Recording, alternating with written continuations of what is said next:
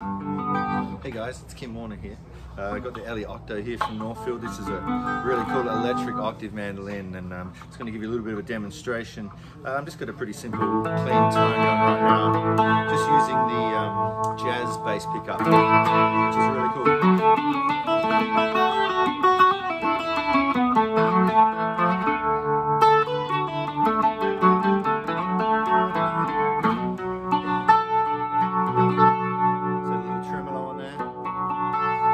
There's a piezo pickup up here, so if I bleed some of that piezo when you're stuck in a little bit more of a...